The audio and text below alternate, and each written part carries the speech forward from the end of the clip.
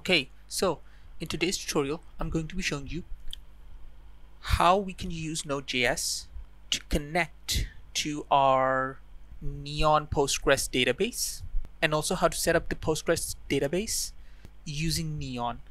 So let's get started. So I've basically made a simple Node.js server. Okay, don't worry about these. These are just something from a previous tutorial. Okay, don't worry about this. Okay, this is just set up Node.js simply, how you normally set up Node.js. Okay, so now after you have set up Node.js as a server, right, this is the basic setup file right here. Okay, .env cores and all of that stuff. So right now, the first thing you need to do to connect to the Postgres database in Neon is install a package called PG, okay, which stands for Postgres. Okay, so the command to install that is npm I and then PG. I've already installed this, so I'm not going to reinstall this again. Okay, but I'm going to show you how to use the environment variables and connect to the Neon Postgres database using this here. But first you need to set up the database in your Neon account. So to do that, go to Neon, create an account. Nothing complicated about that. After that, it'll ask you some things like what you want to name the project and stuff like that. It's nothing complicated. Just give the database name and follow along all of those things that it's asking you. Nothing complicated about that. Okay, so after it asks you for the basic information, you will be shown the quick start menu. Okay, don't just go there, okay, because what you need to do is go to your branches first. You will have a main branch. Okay, that is how this works. By default, you will have the main branch. So when you go to branches, you can create another branch. You could just use the main branch if you want, but it's better to have a separate branch for your separate projects. And the free account, I think, allows you to have 10 branches, unless they end up changing that in the future. But you can then name this whatever you want. Okay, so let's say you were creating a travel blog, for example, let's say, right? So you could name this branch travel blog, okay, something simple like that, and make the parent branch main if you want, and include data up to the current point in time. Just keep the basic default stuff. Okay, and then do create new branch, and then you will be shown something like this. Okay, and I'll show you how to connect using this later, but for now just close this. Okay, so this is the branch that has been created for you.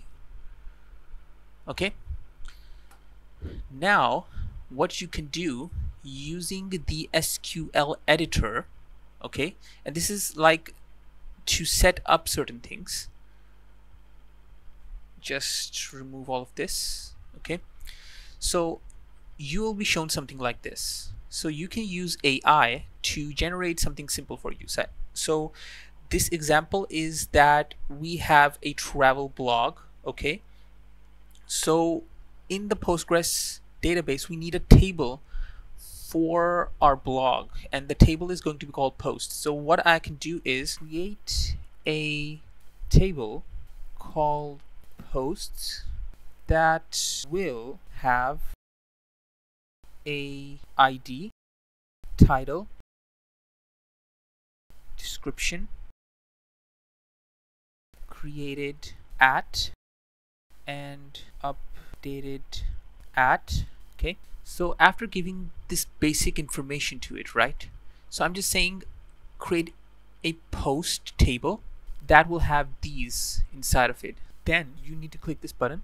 So what this will do is, since you selected the travel blog and you can choose the main branch or this one, okay, so since you have selected this, right, what it's going to do is for this branch it's going to create this, and this is going to be according to what you have given it, according to the columns you've provided. So it's already guessing that this is an ID, so it needs to be primary key.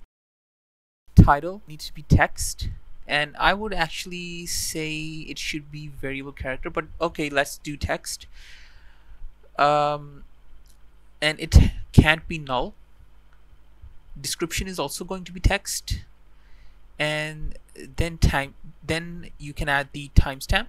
I would just change this to varchar, okay, for variable character, and also this one for variable character as well. And this is going to be not null because this will basically make it required, and the description can be empty if you want. So this is a good thing that it didn't add not null in this.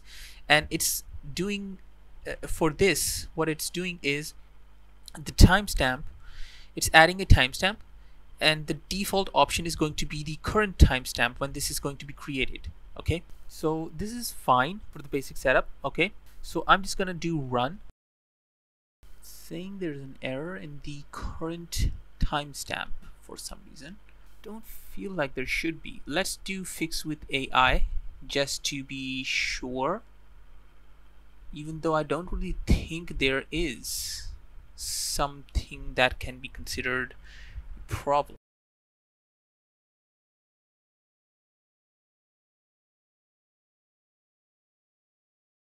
Okay, let's just run this again. Yeah, it executed successfully, even though it should have before.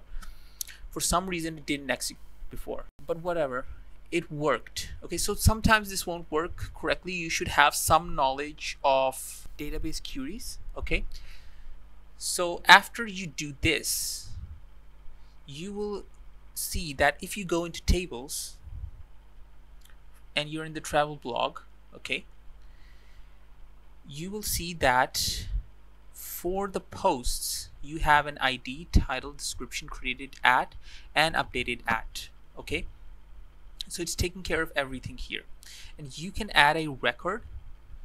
Okay, and you will see that if I add something like post data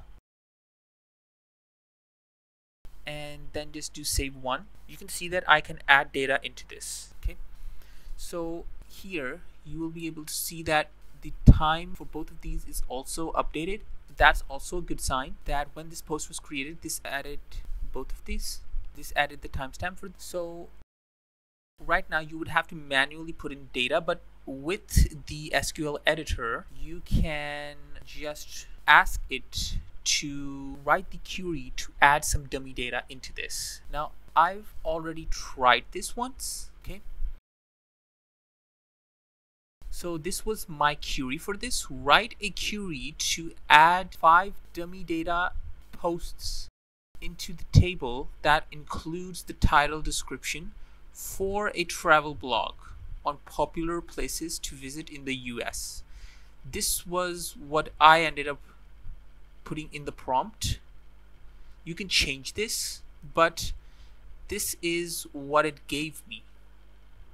Okay, so it's inserted in 2 posts and all of this. Okay, so just run this, and you have to be in the travel block for this. So statement successfully executed. So I'm going to go into tables now, and you will see all of this data is added into this.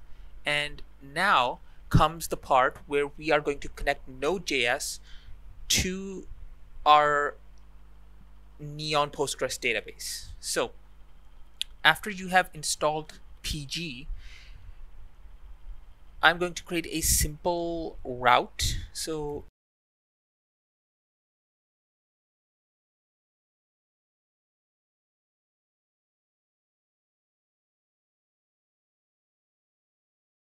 outside of this, I will add the connection logic to connect to our Neon Postgres database.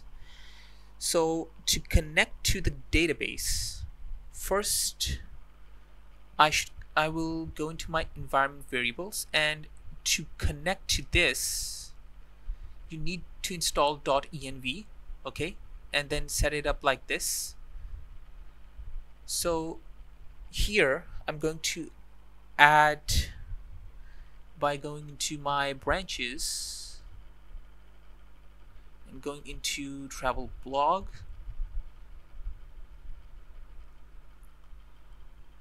and if I do connect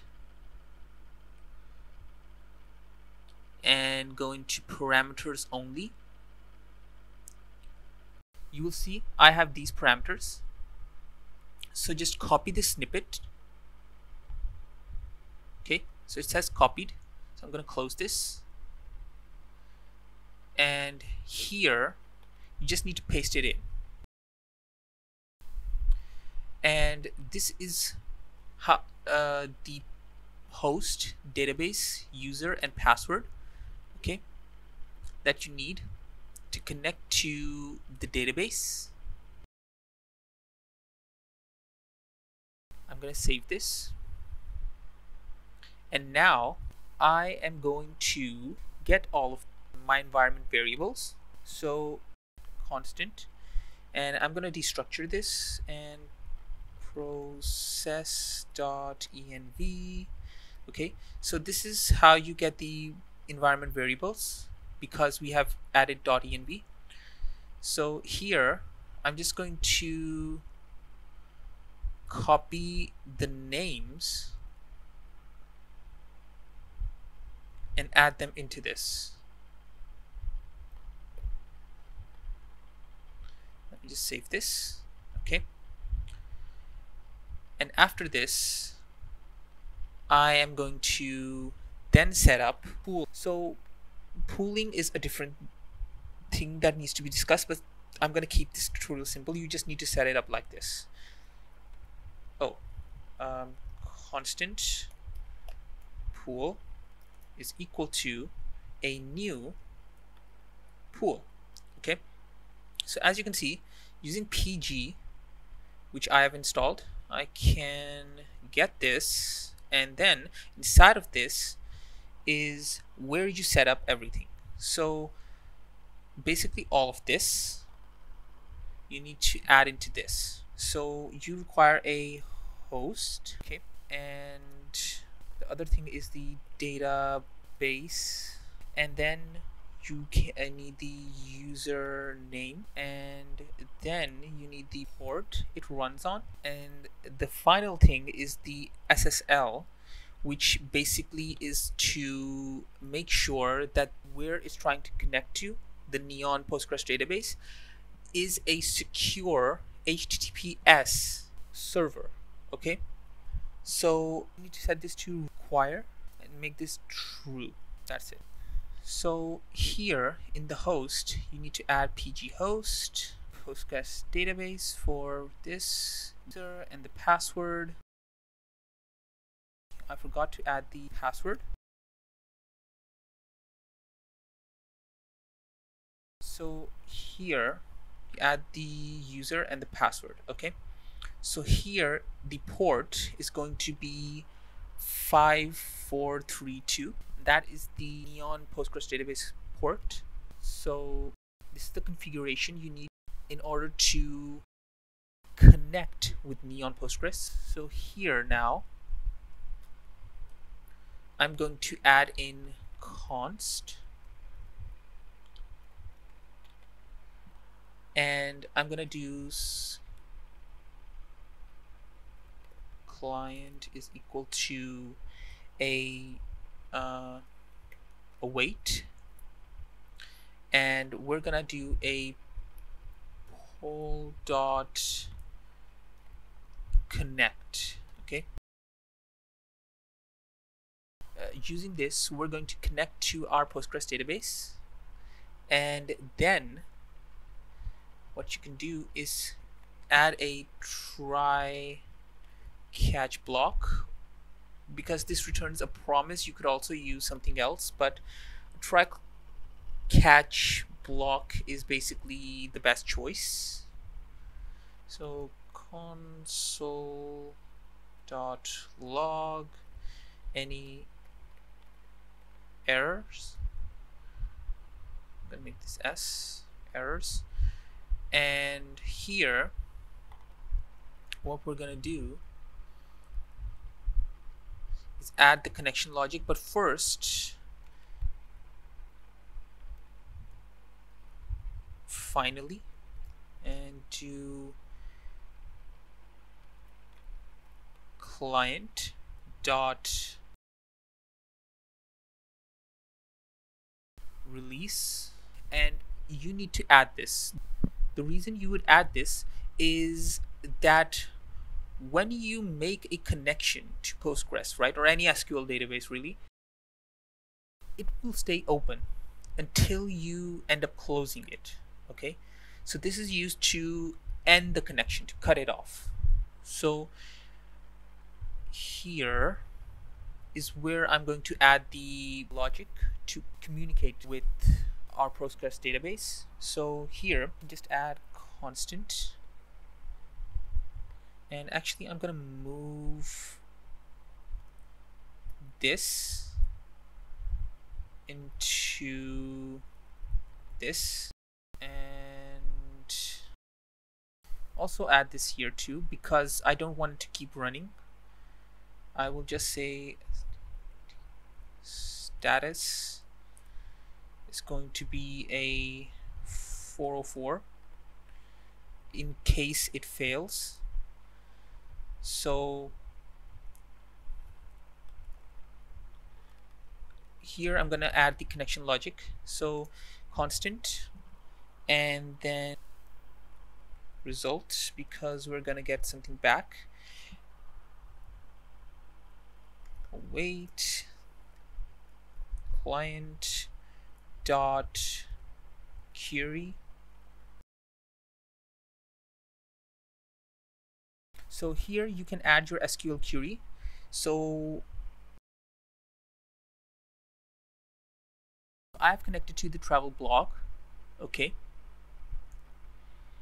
and I should be able to see all of this if I query this data right now. So select asterisk from posts, and the name of this posts is the name of this posts. Okay, so this is the name of the table. Posts is the name of the table. So if I do select asterisk from posts, this will give me all of the posts. So I'm just gonna take this and I'm gonna do result dot rows. Okay, and this will give me all of the rows. So I'm just gonna save this, close this, and here I'm using Thunder client. You can use whatever you want, and I'm on localhost 3001, which is this right here. Okay, so I need to start my server first. npm start. Okay, so our server is running, and if I make a request to this, it will connect to our database and run this and then give me the rows, which I'm going to do now. So send. Okay, so I'm getting the data back. As you can see, the ID is 1, post data, and then the ID is 2, exploring the Grand Canyon, and then New York City, and so on and so forth. So just to confirm, exploring the Grand Canyon is the second one, and as you can see, it's the second one. Okay, so this is how you set up and connect to the Neon Postgres database. So I hope you liked this tutorial. So like and subscribe for more tutorials like this, and I'll see you in the next one. Bye.